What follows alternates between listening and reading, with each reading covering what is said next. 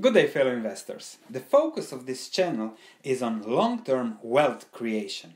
And too often people get distracted by short-term stock moves, by small dividend changes, 3-4%, and lose the focus on the big picture and on where you want to be in 10-15 years. So today I want to discuss my view on the best way I think how to create long-term wealth by discussing a very interesting topic, and that's how to become a millionaire. I want to share with you 4 steps and then also my personal story on my path to becoming a millionaire. Let's start immediately with step number 1, which is focus and habits. Becoming a millionaire takes time, of course. It can take a few years, it can take a few decades. Nevertheless, if you have the focus, then everything is easier. Because when you have a goal and you go towards that goal, the universe will work with you to get their goal.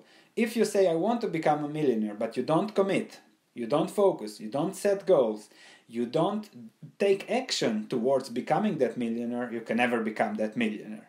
And that part, taking action and focus, leads also to habits. You need to have the habits of becoming a millionaire. This means creating the capital, investing the capital, focusing on the goal of long-term wealth creation, because to amass $1 million you need to focus over the long term, thus create certain habits. And just to tell you immediately, the habits I'm talking about don't involve saving, frugality, and all the other boring things that you will see a lot of videos on YouTube. I see becoming a millionaire as a positive way, as a growth way, where you live your life to the max and not save and limit yourself by not spending on anything and not having fun in life.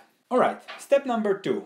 Creating the initial capital that can multiply to get you to $1 million. There is no secret formula there. You have to find something you love, do something extra, get a job, find something that can create that extra capital that you can later invest into something that can grow towards $1 million. I would say that in order to get to $1 million, you need a starting capital of at least 50,000. I believe that anybody who speaks English, thus anybody that watches this video, can easily get to 50,000 in extra capital that can later be invested into becoming $1 million. Be it an additional job, business, showing your passion on YouTube, having a blog, whatever. Today, I think everybody can get to extra 50,000.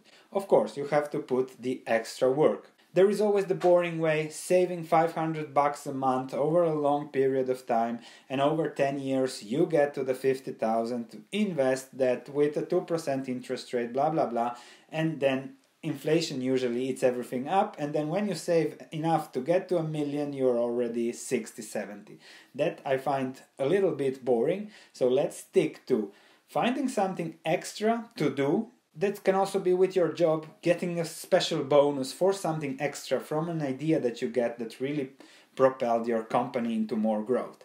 So start focusing. We go back to the focus on how can I get that initial capital, and I bet you that in the next few years, I'm not talking here about tomorrow, nobody can become a millionaire in just a few days.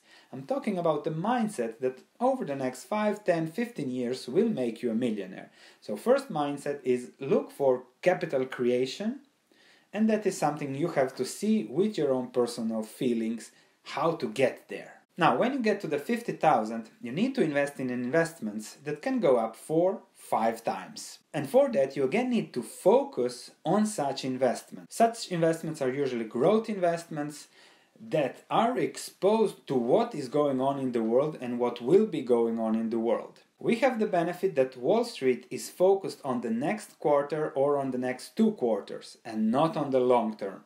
The best example for that is Amazon. I here have some indications of Amazon and what the analysts were saying about Amazon in 2009. They were saying, will it ever be profitable? Will it go bankrupt? What will happen with the competition? And so on and so on. And even Goldman Sachs had a target which was super positive for Amazon, that it will hit 100 in 2009. Fast forward 8 years, we are now past 1,100. This shows you how short-term minded is Wall Street, and how if you focus on the long term, you can really get to great investments.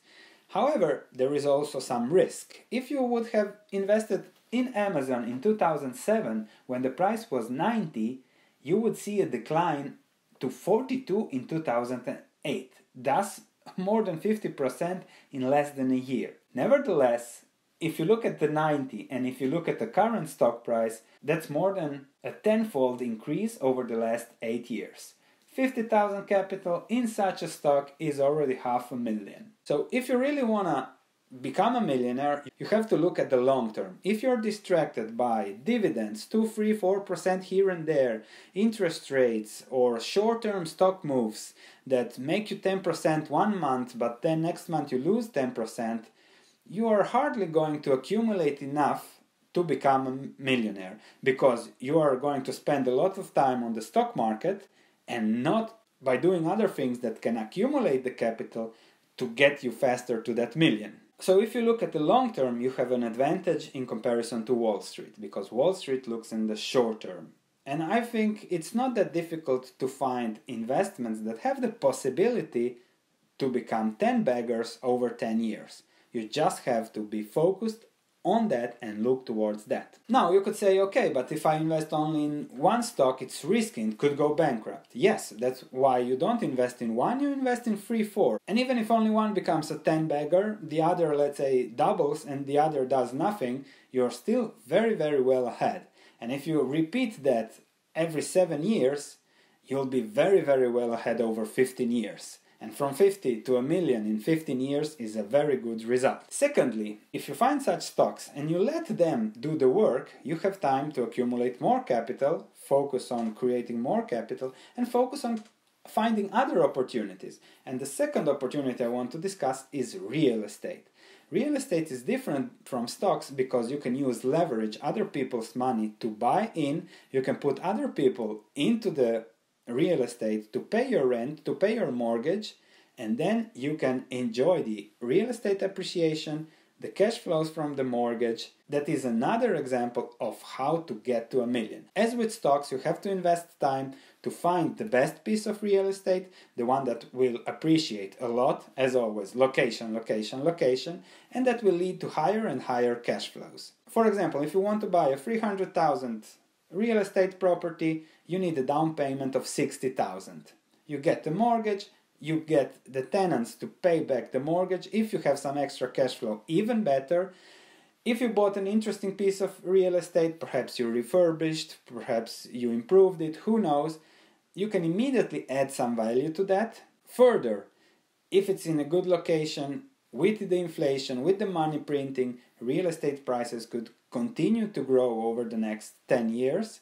And you can find yourself after 10 years with a real estate that's worth double what you paid for, but remember, you didn't pay for it, the mortgage paid for it. So if you made a 20% down payment on a 300,000 property, you invested 60,000. If you fast forward 10 years and that property is now 600,000, you made 5 times your initial down payment. So that's another way of thinking long term. If you think short term, what can happen to the real estate market? That's always a risk.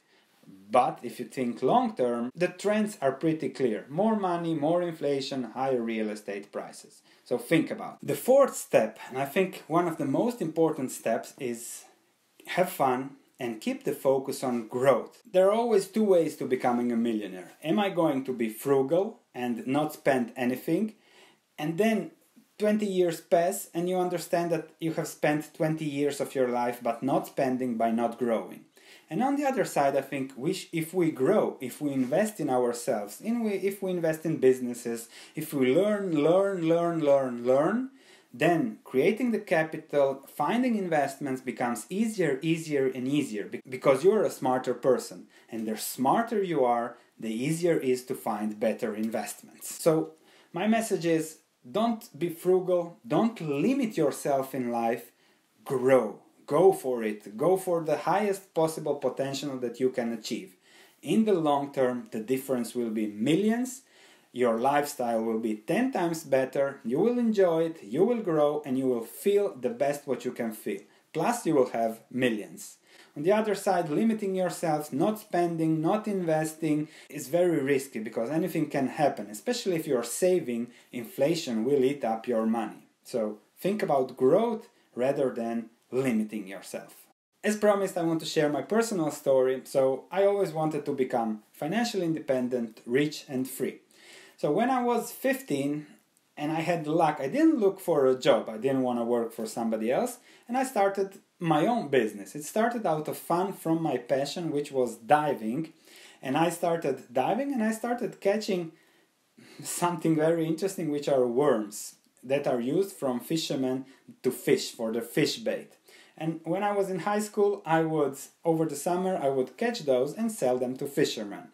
Slowly, as I was growing into that, from selling it to my neighbors that went fishing, that became a real export business where I was exporting every week those worms to Italy. The funny thing is, so I went to high school, ran back home, dressed up, went diving and caught these things. Nevertheless, I was doing that through my whole high school, and when I was 19, I had a capital of 50,000, which I was saving from what I did. I was a frugal boy because I didn't spend it. Now when I look back, when I think at what was I doing, I regret that I was frugal. If I would have bought a camera, if I would have filmed what I was doing, if I would have started a YouTube diving channel, my earnings would have been much bigger. So the frugal really brought me to 50,000, but I think limited me on a lot of other opportunities. Nevertheless, second step, I took those 50,000 and invested in 3 companies. I invested in a bottling company that had a price-earnings ratio of 7. I invested in an Ericsson subsidiary that had a price-earnings ratio of 3 and a dividend yield of 30%. Yes, 30%. And then I invested in a third normal company. The 2 stocks that I bought at a price-earnings ratio of 7 and 3 were extremely illiquid. One was also delisted and then relisted. But I didn't know much about stocks and I didn't see anything disturbing in that illiquidity. So I put my money there. Few years later, the bottling company became a 5-bagger, the delisted stock relisted, and apart from great dividends, became a 10-bagger. So my 50,000, the first stock didn't do anything, became around 350,000, which was a lot of money for a boy of 23 years old. Of that money, I spent something to buy a boat, have fun in life, go diving, travel around the Mediterranean and things like that.